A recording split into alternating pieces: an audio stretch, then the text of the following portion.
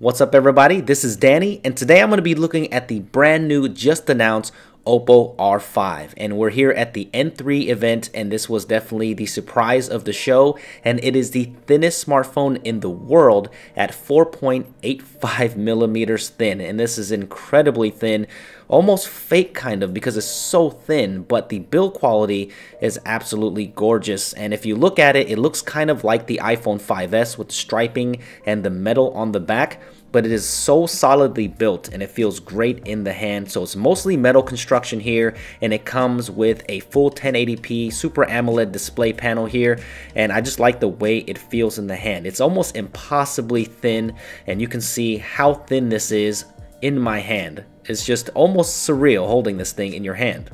So if you want to know what it looks like next to the Samsung Galaxy Note 4, it makes the Note 4 look like an absolute boat. Look at how thick that is in comparison to the R5. Now there is the iPhone 6, and the iPhone 6 is a thin product as well, but look at how much thinner that the R5 is, so that might give you a great idea of exactly how thin the R5 is. So let's take a quick tour of the brand new R5, and on the right hand side you will see the power button, also with the volume rocker switch, and it's easily accessible by the way, and it feels good in the hand with the power button.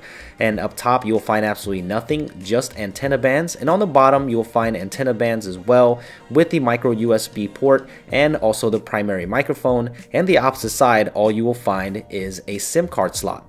Up top, you will find the earpiece, your appropriate sensors, and the 5 megapixel front-facing camera with f2.0 aperture, and on the bottom you'll see 3 capacitive buttons: menu, home, and back.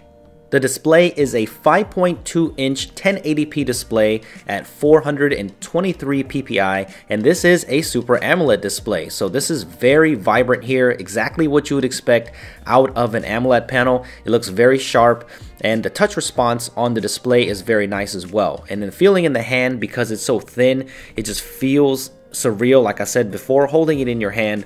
But the display is definitely coming to life here. As you can see, it's got good contrast levels, and it also has very good viewing angles. Now it's not really doing it much justice showing you on camera here, but the viewing angles are absolutely superb, so definitely impressed with the display. This is the white and silver model, but it will be available in some other colors, including gray and gold. So let's take a look at the OS here. This is ColorOS 2.0, and if you're used to Oppo devices, then this will look very similar to you.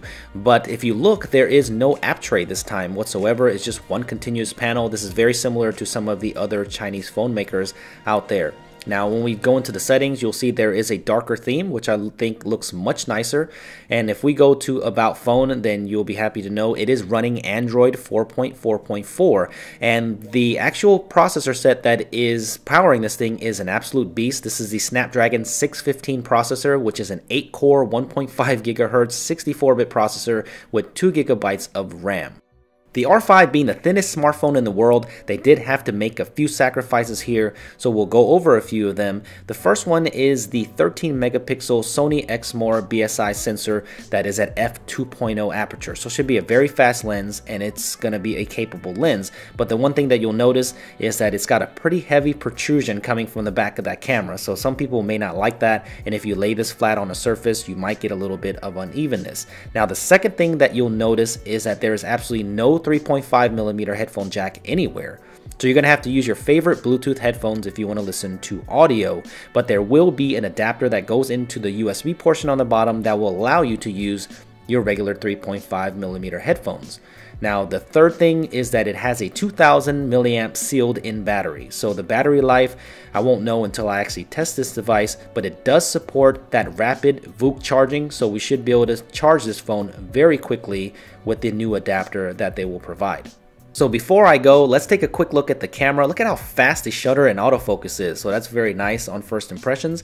And this is a 13 megapixel camera that defaults to the 4:3 aspect ratio, but you can drop down to 10 megapixels here and go to the 16:9 wide. Now the video mode only shows 1080p, but it will support 4K video recording in the final build. So the camera software looks very similar to the Oppo N3, which you can check out my first impressions and hands-on as well. And it will support all these modes like you see, especially the Ultra HD, which has that 50 megapixel stitch shot that you saw in the Find 7. So I hope you enjoyed the first look and first impressions of the brand new Oppo R5, which is the thinnest smartphone in the world right now. Very impressed with this device. It's so thin and it's very well weighted. It's got a nice center of gravity there. It's 155 grams, but it feels so solid in the hand. So I can't wait to get my hands on this device and actually get it for myself. So let me know what you guys think of the R5 and leave your comments in the comment section below. And make sure you subscribe to my channel if you haven't already for more quality content and more coverage on the Oppo R5. And thanks for watching, guys, and I will see you guys in the next video. Thanks for watching.